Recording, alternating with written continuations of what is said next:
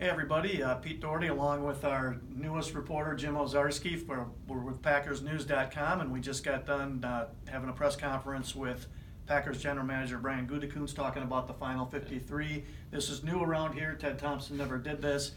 Some quirky things with the roster he was asked about.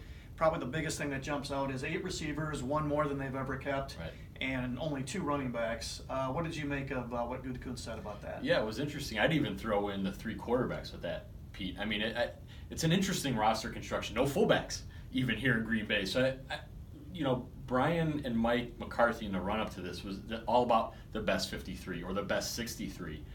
And you always, I guess, kind of wonder what that means.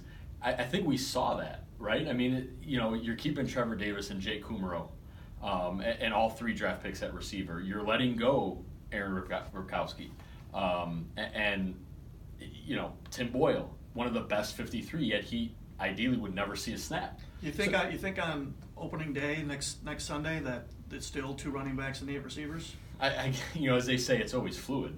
Yeah. So you might have an injury diagnosis this week in practice that changes, or some practice squad. So I mean, today till Sunday might change, but at least for now, this initial 53, I think they were true to their word in that it's truly the best 53 players that they thought.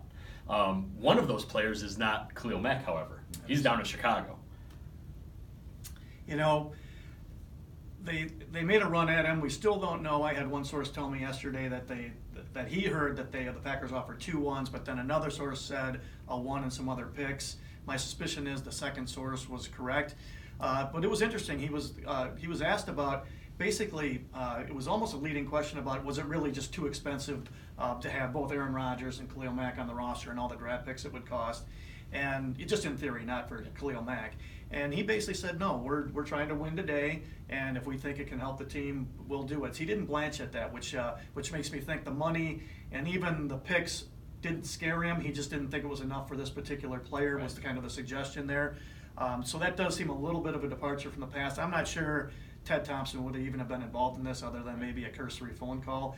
But you are correct, no Khalil Mack in Green Bay. He's in the division, though, in Chicago. Right, and it does take 2 to tango sometimes. So for Pete, this is Jim. Make sure to download, subscribe to PackersNews.com and the app.